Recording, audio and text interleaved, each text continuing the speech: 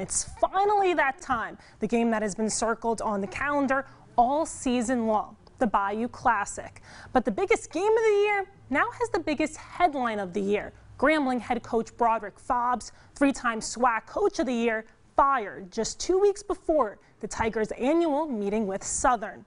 Fobbs leaves Grambling as one of the most accomplished coaches in the SWAC, a 54-32 overall record in 8 seasons, which includes 2 SWAC championships and a Black College Football National Championship. As a former Grambling running back himself, Fobbs won the 1992 HBCU National Championship and served as a 2-time captain under Coach Eddie Robinson.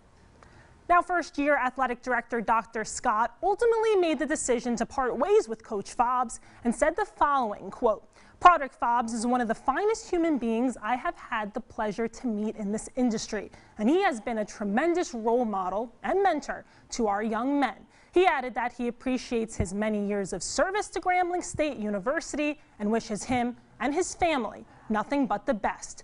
We talked to Coach Fobbs right after he received the news, and here's what he had to say. Playing at Grambling State University, this is home. This is my school, my institution. It's who I fight for and who I've been fighting for 8 years. But at the end of the day, you also have to win football games, and I understand that and know that. Right now, what's important is me evaluating myself and doing a self-analysis, finding out, what did I do? What could I have done better?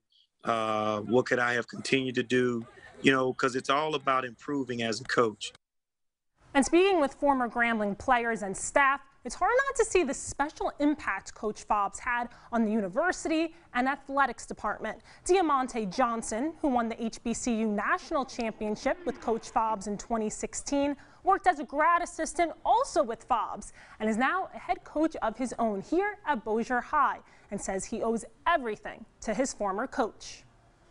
He meant everything to Grambling. He meant everything to me, especially when it came to me being a father, a young coach in the business. Fobbs and I talked all the time. He always gave me pointers. When I first got the job, that's what I first went to. And we had a great conversation about, what it takes to be a head coach. Coach Fobbs gave a young man like myself, I posted on Facebook, a chance to be able to be a part of something great when no one else would. And that's the type of guy he is. That right there tells you a lot about him.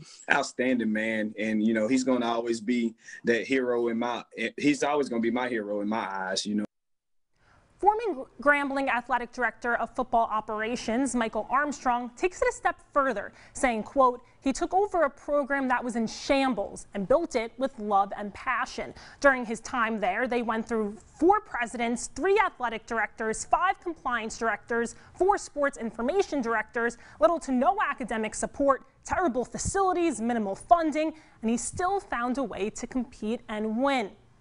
Armstrong continued, quote, "He not only coached the game, but he led the players through life, a true leader and role model. Coach Fobbs and his family deserved better. This is how you repay him. Shame on you, Grambling State University. Good luck trying to fill those shoes."